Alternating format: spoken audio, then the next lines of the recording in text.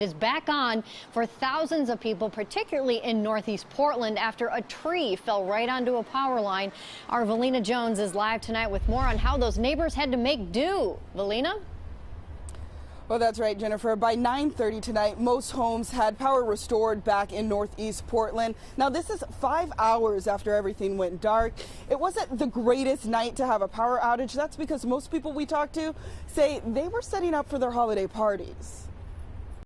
Piercing headlights and flickering candles were the only thing illuminating this Northeast Portland neighborhood. We've been preparing all afternoon, and right about 5 o'clock, a big gust of wind came and no power. Paula Blumendahl manages the Portland White House. Welcome to the White House. It's black this evening. She was preparing to welcome nearly 70 guests for a holiday dinner. We're serving filet mignon and salmon. When everything went dark, instantly turning the shindig into a romantic candlelight dinner. I think we all just sat down for a minute and just went, okay, is it coming back on or not? What do we do?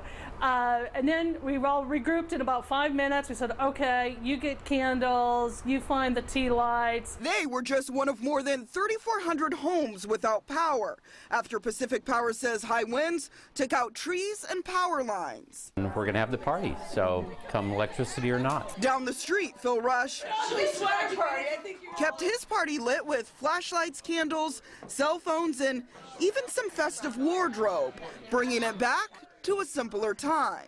It is what we call a period party now. The house was built in 1903. It was not originally with electricity. It had gas and candles, so kind of we're stepping back in time here. Even in darkness, they aren't letting anything dim their light. So far, pretty good. We're enjoying it and trying to keep the Christmas spirit going and enjoying ourselves.